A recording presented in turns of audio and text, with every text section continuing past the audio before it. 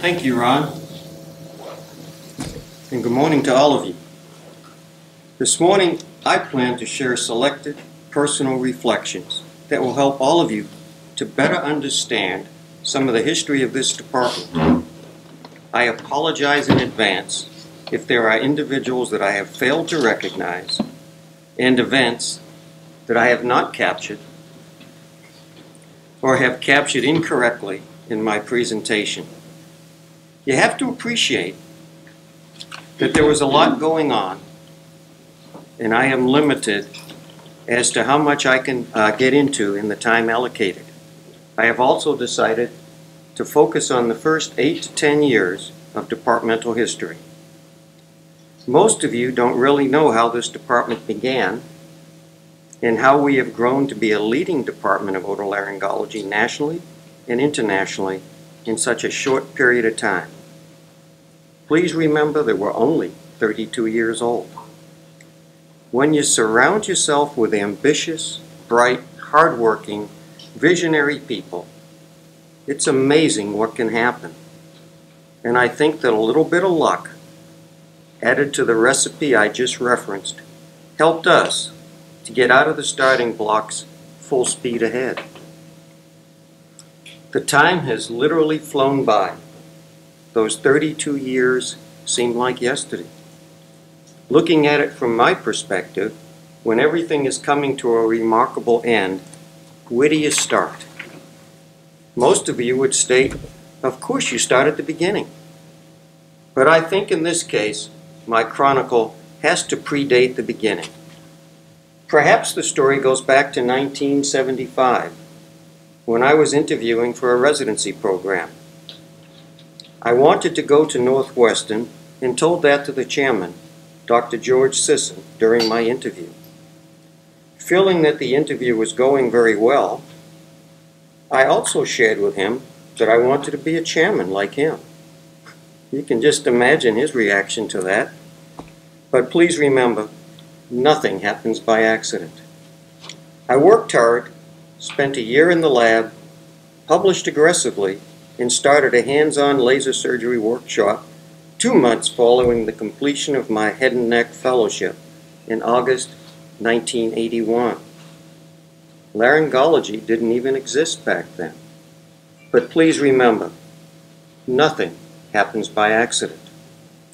The workshop was extremely well received, and as a result, we doubled the number of courses from 4 to 8 that first year.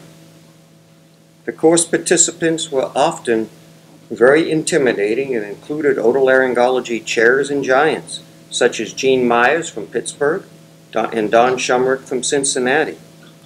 I was quite nervous seeing their names on the registration list, but Dr. Sisson reminded me that I shouldn't worry, as I knew more about the subject than they did, and furthermore, both of their institutions had experienced devastating laser-related airway fires.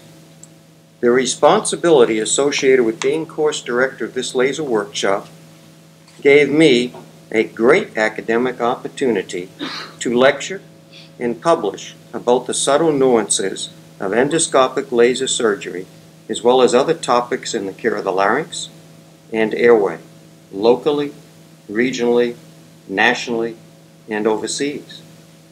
And I took advantage of almost every invitation. Let's jump forward 5 years to the summer-fall of 1985. Vanderbilt was interviewing for the long-vacated chair of otolaryngology, and I was advised by a good friend who had turned down the offer for personal reasons that I should expect a call from the search committee. And with that brief introduction, let the story begin. During the summer of 1985, I received a telephone call from an individual with a very genteel southern accent named Jim Netterville. He told me that he was doing his fellowship in head and neck surgery with Mike Maves at the University of Iowa and had done his residency in otolaryngology at the University of Tennessee in Memphis. The reason for his call was that he had heard that I had accepted the chair at Vanderbilt and was going to start a new department there. Being from Nashville, Jim asked me to consider him for a faculty position in the new department. I told Jim that I was very flattered by his call and thanked him. In the next breath, I also told him that I had not even interviewed for the position, let alone accepted it. But should that occur, he would be one of the first persons I would call to join the faculty. A few weeks after receiving Jim's call, I did receive a call from the search committee chairman, a general surgeon from Boston, inviting me to visit. As you can imagine, we had no trouble understanding each other and talked quite a bit about the opportunity at Vanderbilt, as well as Boston politics, sports, and restaurants. He succeeded in whetting my appetite, and I agreed to make a visit.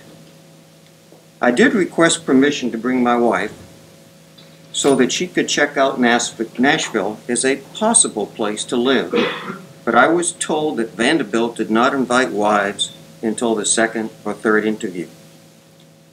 My first visit was very impressive, meeting with the Vice Chancellor, Ike Robinson, and Dean John Chapman, members of the search committee, and the senior practicing otolaryngologist in the community, Dr. Clyde Alley.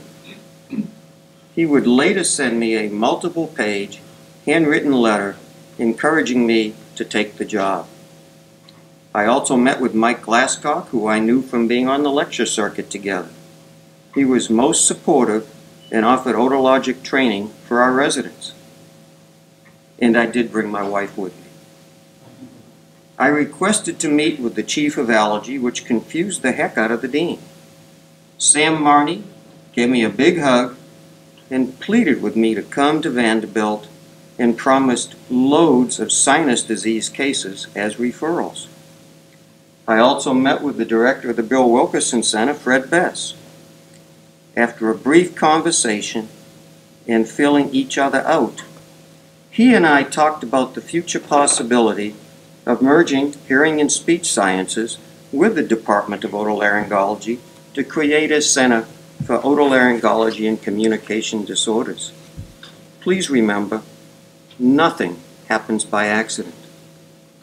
I had a second meeting with the Vice Chancellor at the very end of my visit, and I will never forget Ike's parting words to me in his deep and booming voice. Ossoff, I know how much this recruitment will cost me in terms of space, money, and other resources. What I want is for you to go home and think about accepting this opportunity. My reaction to the Vanderbilt job was very positive, and I sat down with Dr. Sisson to discuss the history of the job and the present issues. Prior to getting into those issues, Dr. Sisson told me that having a successful program at Vanderbilt was a high priority among national leaders of otolaryngology head and neck surgery, and he then reminded me that he was still one of those leaders. As he put it, Vanderbilt is too important a program not to have a prominent department in otolaryngology. We then discussed 4 issues. The first, the full scope of the specialty as defined by the American Board of Otolaryngology and the Residency Review Committee.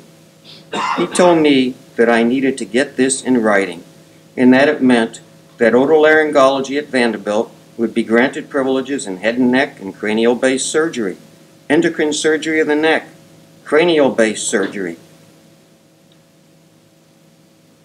facial plastic and reconstructive surgery, pediatric congenital anomalies, microvascular reconstructive surgery, maxillofacial trauma, and other areas that could evolve in the future as defined by the American Board of Otolaryngology and the Residency Review Committee.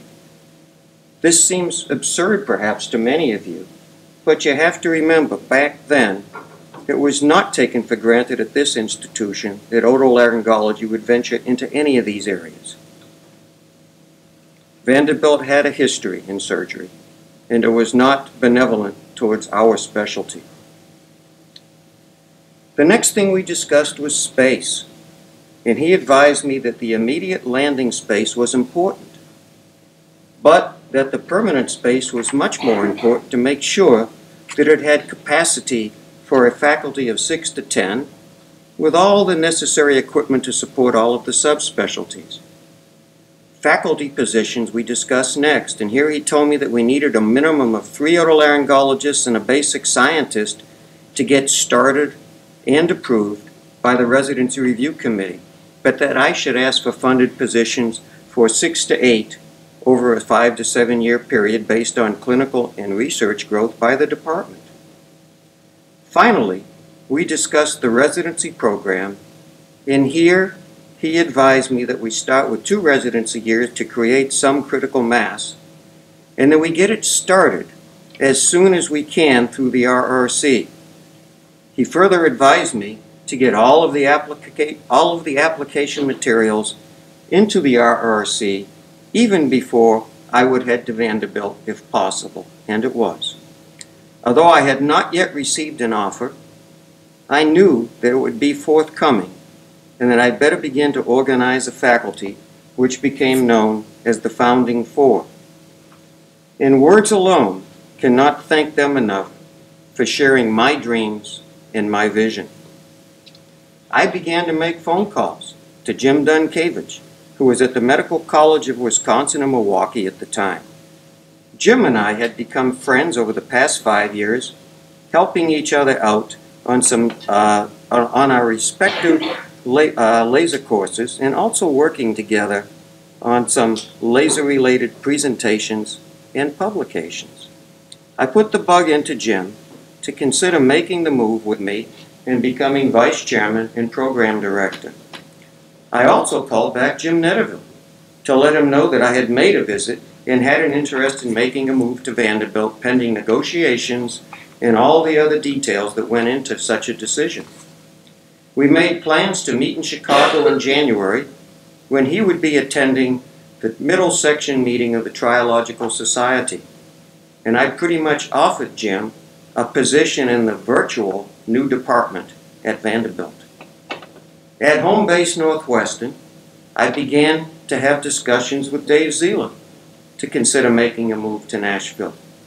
Dave was a neuroscience researcher in the Department of Otolaryngology at Northwestern, and I felt that coming to join us at Vanderbilt would be an upward move for him. The job included becoming research and education director with a research technician, as well as the opportunity to have dedicated research block time with our residents. I had shared a lab with Dave during my NIH-funded research here at Northwestern, and knew that he had some brilliant ideas, and was the first, even back then, to have thought that laryngeal pacing would be the way to solve the immobility problem.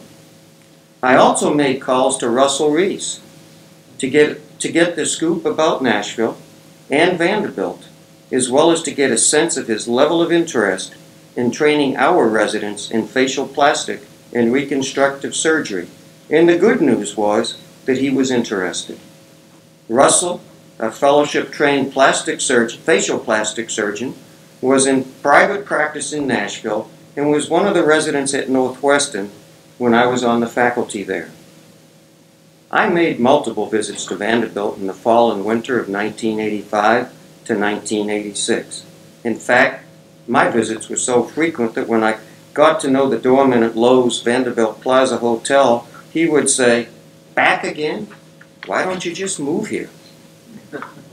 During one visit, Susie and Russell Reese took Lynn and I to the Nashville Now TV show hosted by Ralph Emery at Opryland to see Tennessee Ernie Ford of 16 Tons fame. After several giant circles around the city on the 265 and other interstate connectors, I said something to Russell to the effect of, "All of this looks pretty familiar. The same exits, the same billboards, the same buildings. By any chance, could you be lost?" We finally got there and had a great time. And the price was right. It was free. I thought we would go back to the show often, but actually never made it back.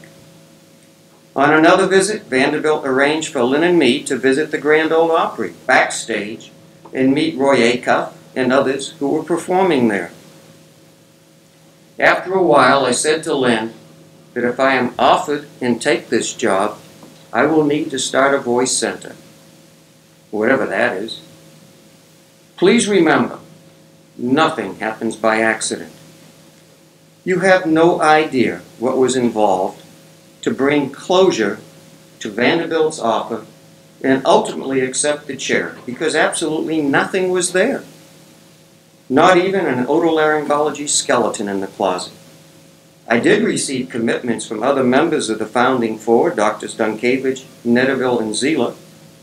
And from Vanderbilt, it was all about finding space for us to start up, and then space in the Vanderbilt Clinic when it would be complete a few years down the road. And designing that space required working with an obnoxious New York architect that drove me crazy because he thought he knew everything. Also, Vanderbilt needed to know what we would need in terms of outpatient office equipment, OR equipment, research equipment, academic office equipment, and so much more. Remember, there was nothing here. Hours were spent meeting with equipment representatives to obtain quotes for things as simple as tonsil snares to as complex as microscopes, video towers, lasers, telescopes, stroboscopes, and on and on. Dr. Dunkevich and I spent the better part of one night in Nashville reviewing list after list, trying to make sure that we had it right. Dave spent much time getting his lists together to set up a research lab, temporal bone lab, machine shop, and other necessary research and educational needs. And Jim Netterville provided us with OR equipment needs and so much more that he was able to get his hands on from the program in Iowa. Meanwhile, letters were being sent back and forth between the dean and me to get it all right. Dr. Sisson had advised me to get everything in writing, and that if it was not in writing, it didn't exist. I can remember Vice Chancellor Robinson asking me if I trusted him, and my quick answer was, of course. But then I interjected that if something were to happen to him or the dean, or God forbid both, without such a letter, who knows what the fate of the new Department of Otolaryngology would be. After at least 20 letters, I finally signed what I thought was the comprehensive and correct letter on my 39th birthday, March 25th, 1986. All of us immediately went into move mode, which meant that while we were still holding on to jobs in Chicago and Milwaukee or completing a fellowship in Iowa City, we also had to look into packing up one's house and finding another in Nashville. And some of us had to worry about where our kids would go to school. It was amazing how things fell together for all of us.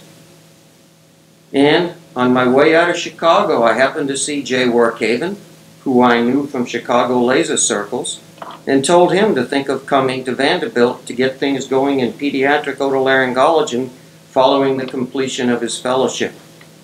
Remember, nothing happens by accident. Start date was July 1st, 1986, the dawn of a new era of otolaryngology head and neck surgery at Vanderbilt University Medical Center. Our temporary home was the 6th floor of the round wing, one half being academic space and the other side being examination rooms. There was one major problem on July 1st. Dr. Netterville, having done his residency at UT Memphis, was the only one of us to hold a Tennessee medical license. The person in charge of signing license certificates at the state medical license office was on vacation the end of June and into early July. So Dr. Netterville was not only the chief cook and bottle washer, but also the only one of us who could legally and officially examine and possibly operate on a patient. Needless to say, this did get corrected, but for a short time, Jim and I followed our licensed chief into patient rooms and elsewhere. And when there was some free time, Jim tried to teach the two of us how to act Southern, a lost cause. There were many minor problems, all of them flexible. and fixable. Vanderbilt received all of this clinic and OR equipment and really didn't know what to do with it. So we helped them to sort through it and make trays for our various operative needs in the OR, as well as to set up the SMR carts for our clinic examining rooms. We also had to train our OR nurses and staff, as well as our clinic staff. In the beginning, Jim Dunkevich would do our airway, otologic, sinus, and general otolaryngology cases, and soon emerged as the regional expert in both traditional transnasal and endoscopic sinus surgery. He was also the brains behind and one of the co-founders of the Vanderbilt Asthma Sinus Allergy Program. Jim Netterville would do most of the head and neck cases, but occasionally I would join him. I quickly became extremely impressed with Jim's surgical skills. He was one of the most gifted surgeons that I had ever worked with. Early on, I made the decision that Jim would become the preeminent head and neck surgeon in the South as a minimum, and that I would develop a new subspecialty that we now call laryngology. Please remember, nothing happens by accident. We had an assigned administrative assistant who was in charge of our billing for clinic and surgery. Amazingly enough, she did not know it. So after about 3 months, I was visited by the director of the practice plan wondering what we were doing with all of our time, since no billings had been received from us. We quickly found them on our AA's desk, made the necessary personnel changes, and got that corrected. Then we started to see patients and began to do surgery. Fortunately, the otolaryngology community in Nashville was supportive and sent us lots of tertiary cases that were very appropriate for an academic department to handle. Stirring up good referrals from Vanderbilt, however, was a slightly greater challenge, as there had not been a full-time department for some 15 to 17 years, depending upon whom you asked, and this morning we heard it may have even been 18 years. Regardless, we learned to deal with the world's worst cases of cerumen impactions and other non-surgical otolaryngology problems. After multiple thank you notes, phone calls, handshakes, and hanging out at spots in the old cafeteria where some of the internists had lunch, we finally began to break the ice. Our first famous patient was Minnie Pearl, and she was soon followed by Johnny Cash, Larry Gatlin, and so many more.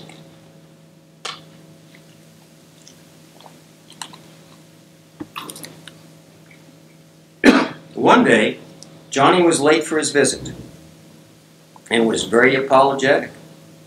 He had got off the elevator on the wrong floor and ended up signing autographs for patients until he was able to escape and get to our clinic.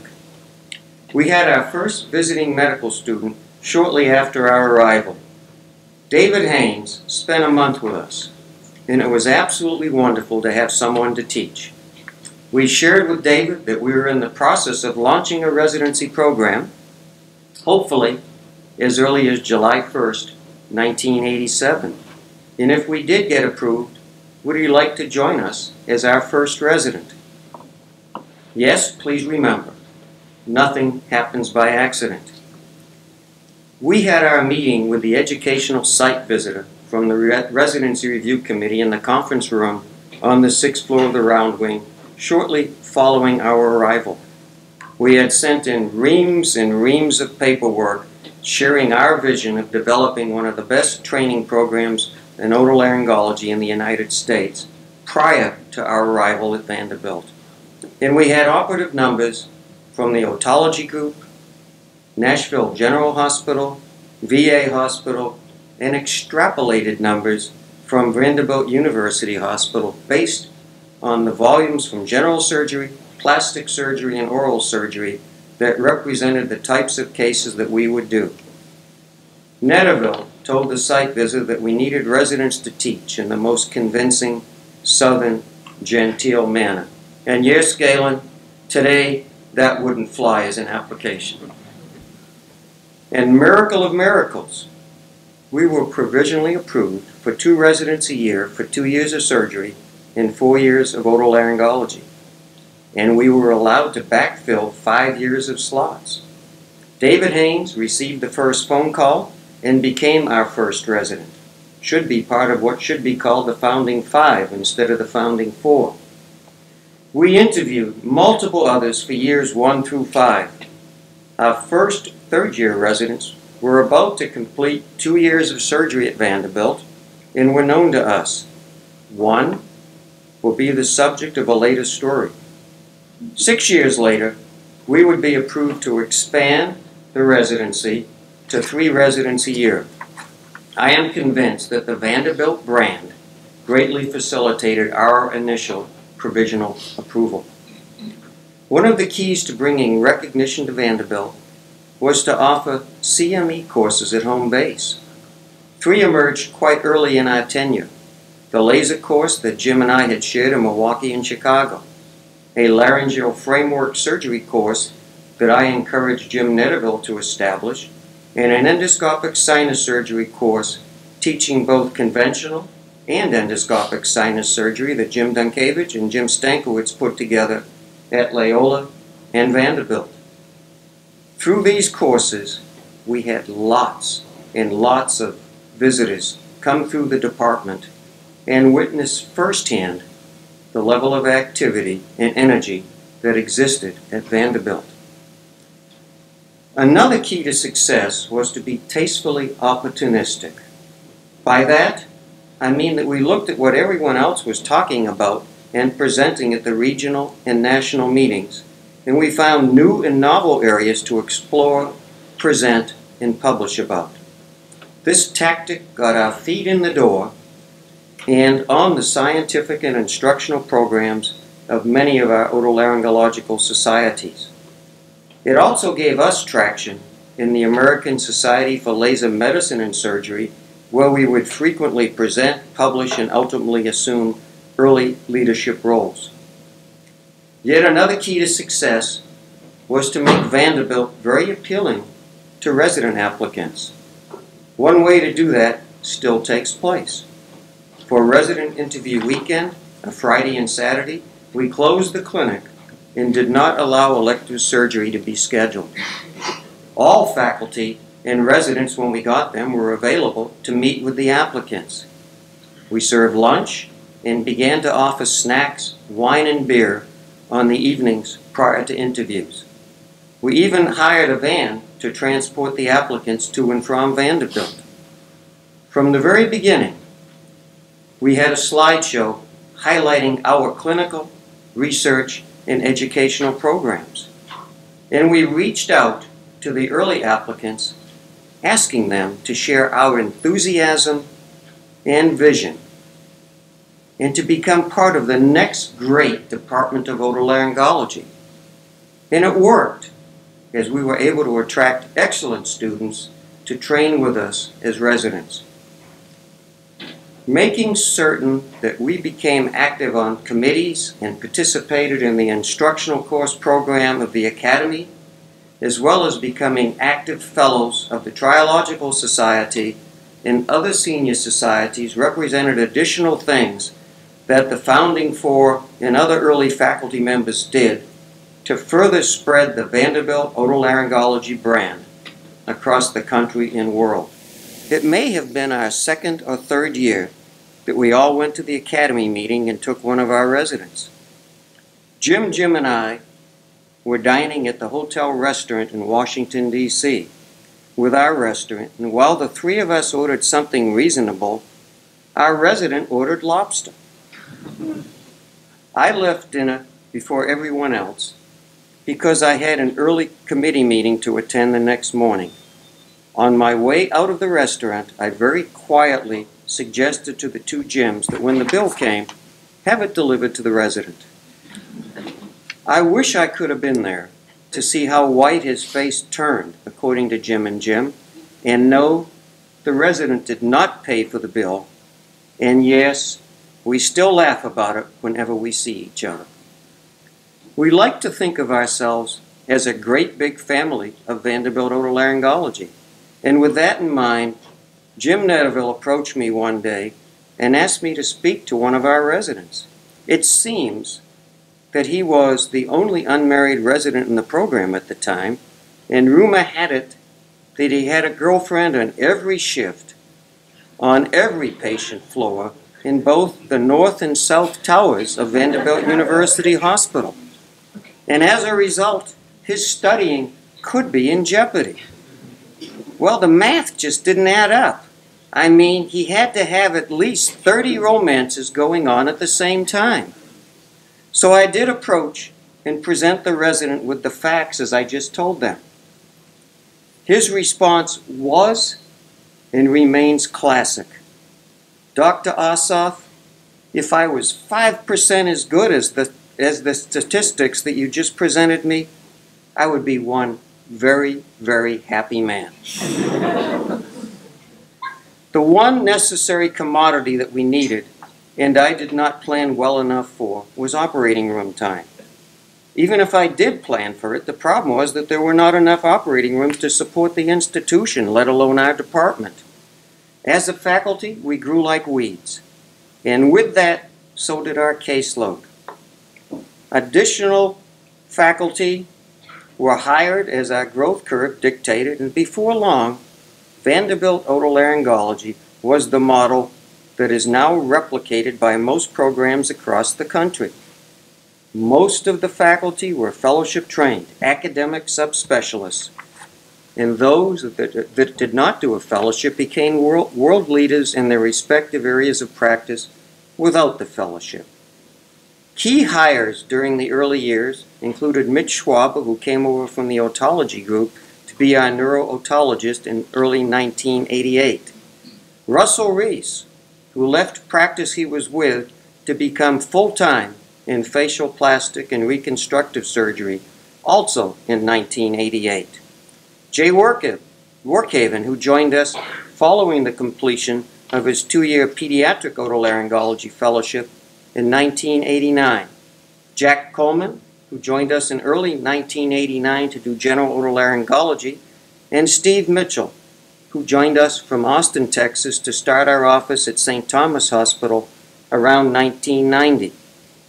Ed Stone, a very well-known speech pathologist vocalogist, was recruited from the University of Indiana to help us get started with our voice program in 1987, and Tom Cleveland, a world-renowned vocal professor and former Fulbright Fellowship recipient in voice science, was recruited from the University of Southern California to be our vocal pedagogue in 1991. Another very important recruitment took place in 1990 to 1991 in the person of Brian Berkey from the University of Michigan.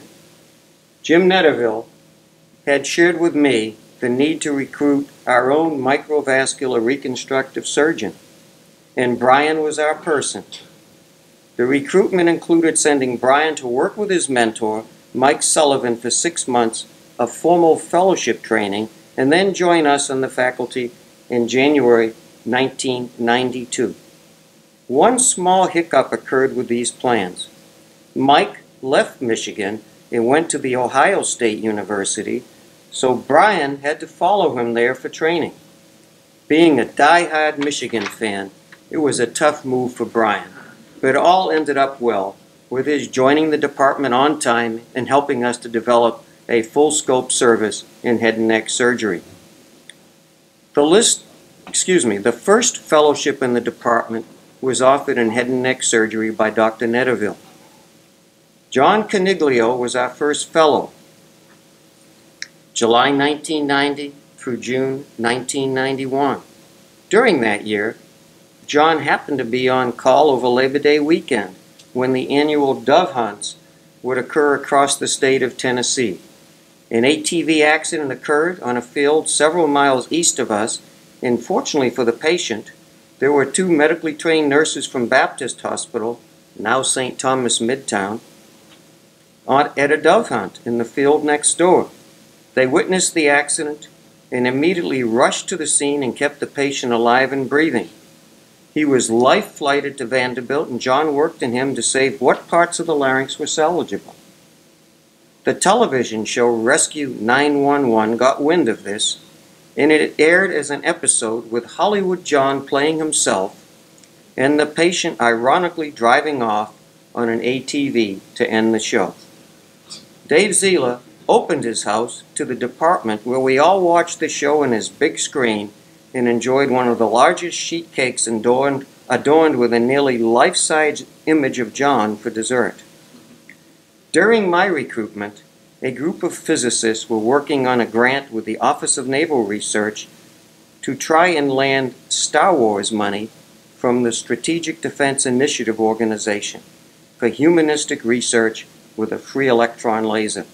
I had been involved with a similar project at Northwestern, so as you can imagine, a meeting occurred during one of my recruitment visits which solidified a significant place for otolaryngology within the team that Vanderbilt put together to formally apply for the site visit and contract. And yes, we were approved. We recruited Dr. Lou Reinisch, a very prominent laser physicist, in 1991 to help us lead the research efforts with the free electron laser. The research program allowed faculty and residents in our department access to a truly unique experimental laser, and Galen and Jay worked with it to advance their careers. Lou was a wonderful colleague, and I dubbed him a surgical physicist out of respect for his research creativity and skills performing animal surgery. In 1989-1990, I served as Vanderbilt's representative in a program called Leadership Nashville. Joe Galante, president of the RCA Music Group, was one of my classmates, and we knew each other because he sent all of his newly signed artists to be seen by us at the department. We sat together on the bus almost monthly, and during that time, I shared with him my vision to open a voice center at Vanderbilt. Joe was extremely helpful with the business plan and committed to get all the other record label executives to send their patients to Vanderbilt as well. I formally presented the plan to Vice Chancellor Robinson, who liked it and asked me to be patient while he found space. So, while I was attending the Southern Section Triological Society meeting in Williamsburg, Virginia, on a Thursday evening in January 1991, I received a phone call from our News and Public Affairs person, Bill Hance, who said that if I could get Johnny Cash to come in for a picture with me on Saturday, the Voice Center would be featured on the front page of the Tennessean on Sunday, and Vanderbilt really wanted to do that. He also went on to say that it was likely that President George Herbert Walker Bush would be the feature article announcing the first Gulf War. Johnny's response to my request was absolutely he would be there for the photo shoot. Wow, what an opportunity to have the official notice of the opening of the Vanderbilt Voice Center share the spotlight with our president making this momentous announcement. Hopefully all of you have seen this historic framed article hanging in the Voice Center. After deliberations with the faculty, I decided to start a fellowship in laryngology in care of the professional voice sometime in 1991 with the plan to fill it for the 1992-1993 academic year. Mark Corey shared my vision that laryngology was going to be the next subspecialty in otolaryngology-head and neck surgery and committed to join me for the year and become our first fellow. Mark stayed on the faculty following the completion of his fellowship and spent time between the Voice Center and St. Thomas Hospital, where we had opened an office. Laryngology had a 12-month and a 6-month fellow for the first 2 years, and then expanded to have 2 fellows yearly after that. And Vanderbilt is credited with being the birthplace of the subspecialty of laryngology through the establishment of the advanced training program in laryngology and the opening of the multidisciplinary Vanderbilt Voice Center. Dr. Garrett was one of the fellows during year 3, and she stayed on the faculty after her fellowship to share time at the Voice Center in St. Thomas, as well as becoming very involved in the free electron laser program. I am certain she does not forget that she also took over our otology program for about a year following Mitch Schwaber's departure to private practice and prior to our being able to bring David Haynes back from private practice in Mobile, Alabama to become our division chief in neurootology. I believe that was 1996. Many of you may remember former Vice President Gore claiming credit for developing the internet and global warming. Not to be outdone, Jim Netterville and I take credit for the concept of instant messaging. He would be in the OR operating late, and I mean very late. And some problem with OR scheduling, equipment, or staffing would arise, and he would send me these late-night emails sharing his frustrations. I was up working on departmental-related business and would see his emails and respond immediately. He noticed, and hence our claim to fame. Just kidding. Departments become great when their leadership is committed to pushing the faculty and residents to become the very best they can be and then some. In other words, my job was to provide resources and point everyone in the right direction, and I took that responsibility very, very seriously. In closing, I want to thank all of you for the privilege and opportunity to be part of this great department, now Center. Vanderbilt presented me with the academic opportunity of a lifetime. The department rose from nothing to become a world leader in so many ways over 32 years. And now we are experiencing our second generation of national leaders emerge directly from Vanderbilt or indirectly through those that we have trained and have moved on to other programs.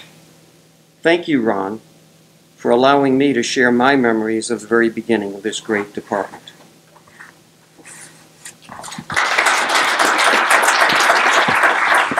Bob, thanks so much. We started off with you presenting awards. So this is actually a presentation for you.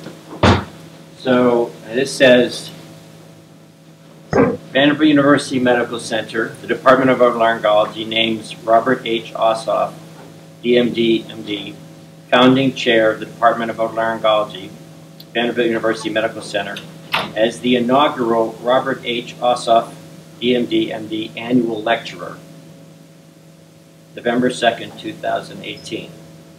We sincerely appreciate your exceptional contributions to the department during your tenure in the Department of Otolaryngology.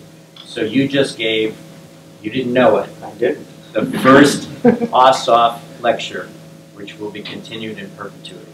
That is awesome. Thank you.